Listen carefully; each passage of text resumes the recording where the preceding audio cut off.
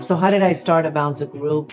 That's an amazing question because it all started in 2019 when I was just kind of thinking about my career, thinking about my mother who had just gotten a $50+ million listing, about my sister who was starting to be very active in the business.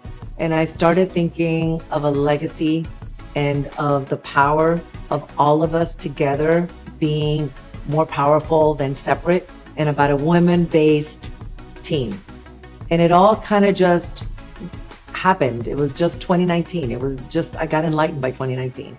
And then sure enough, 2020, we end up in pajamas and we end up working during the pandemic.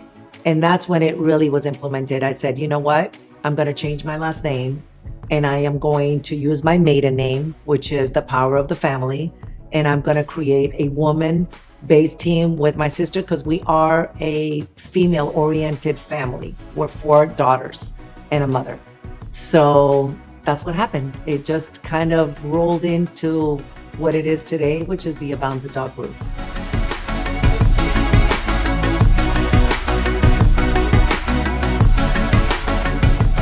Having a team and enjoying time together as a team, and our team is our family. All of our agents and our girls are part of the family. So I think having fun with your family is the biggest blessing. Yeah, I think being Mama Sadie and having the girls and seeing the legacy. Let me talk about legacy. 2020 pajamas, I thought if I ever retire, if I ever give up this business that has been so grateful to me because I've loved every minute, I'm passionate about it. What happens to all these clients that I've created, their trust, that I've created these great relationships with? All my clients are my friends. And now I thought, if I'm not around, then what's going to happen to everything I built for 30 years in my career?